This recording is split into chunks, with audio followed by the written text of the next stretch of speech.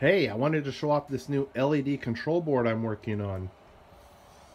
It uses the WT32 ETH01, which is an ESP32 with Ethernet.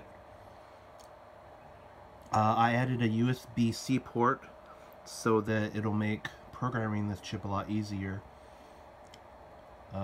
This is running WLED right now, and it has 8 outputs. Each output is individually fused, and it uses these removable, pluggable connectors, so it makes hooking up the wires a lot easier.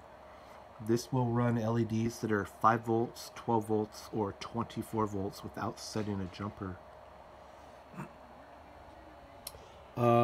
This is a 5 volt power supply, and these are strings of 300 5 volt LEDs, so there are 1200 LEDs on this controller right now. Those are all the 5 volt LEDs I have, or I would have added more.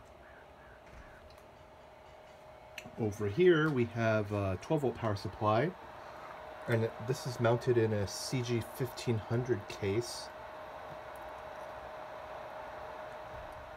And there are 100 pixels on each output, so there are 800 pixels right there.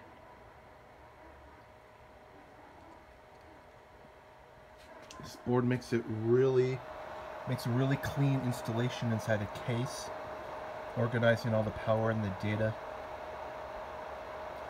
Also, with the Ethernet port, it'll make the data more reliable from xLights.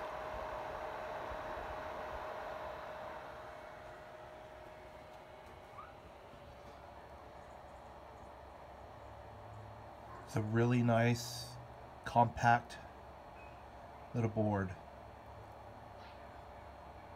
I'm going to use it to run the Christmas lights on my house this year. Alright, thanks for watching.